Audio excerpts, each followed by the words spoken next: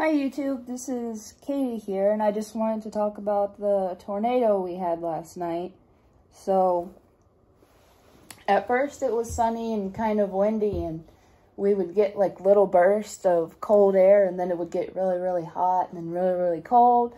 And then, you know, I got off of work at 4:30 and everything was fine. Nobody was worried about anything, and all of a sudden Tyler calls me and says, "Hey, there's a tornado coming, you need to take cover."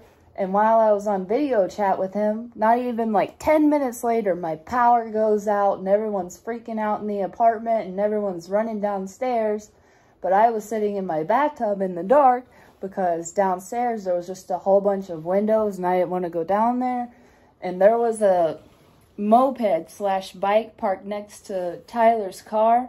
And that thing couldn't even weigh like 1,000 pounds. And I was so scared it was just going to fly into Tyler's Prius and crash it. And he was all worried about it. And he got full coverage on it because we were scared it was going to get hailed out. And we didn't get any hail, but it was crazy. I was looking out the window right before it came. And it just literally looked like a huge dust cloud. Like it just immediately got dark outside. And I was like, oh no. So I went back in the bathtub, and as I was on video chat with Tyler, my phone kept cutting out and I couldn't hear him, and he was all choppy, and the cell towers were going down. A whole bunch of stuff got knocked down. There was like power lines down, trees down, there was people wrecking, there was fire sirens going off, police siren going off. We have this tornado siren in Brookings, and it sounds so creepy. It sounds like a zombie apocalypse alarm, and all the fallout shelters were open and all the storm shelters were open. There was no travel advised. There was cops flying by everywhere. There was people that lost houses and garages and trucks and cars and boats and everything. There are just huge, insane trees that were down in the road. And as I was on my way to Webster here from Brookings, I just seen semis tipped over all over the road. There was trees everywhere. There was power lines down. There was traffic lights that were barely hanging on.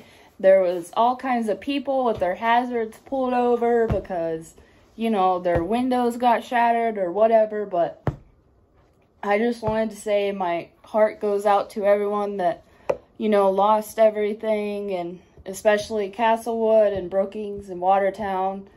They got the worst of it, and it was literally the scariest thing I have ever witnessed in my entire life, because I've sat through like tsunamis and stuff like that, because that's what I'm used to over on the East Coast, and we're used to getting huge thunderstorms. But this was crazy. The clouds were funneling and there was dust everywhere and you just couldn't see anything outside.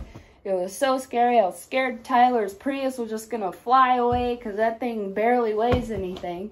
And on my way back down here, I could barely keep it on the road because it was super windy. So at about like 6 o'clock this morning, I left to come down here to Tyler, and there was just all kinds of damage. I took a whole bunch of pictures, and all the other pictures on there are from my friends on Facebook. And I want to give a huge shout out to T Storm Chasers. They took a lot of great pictures. They all went out in their Jeeps, and they were super brave chasing down that storm. I was so scared, but you know, it was definitely a cool experience, but scary at the same time. And I just wanted to let everyone know, you know, these tornadoes aren't anything to mess with. And there was people driving around, and we did have one fatality.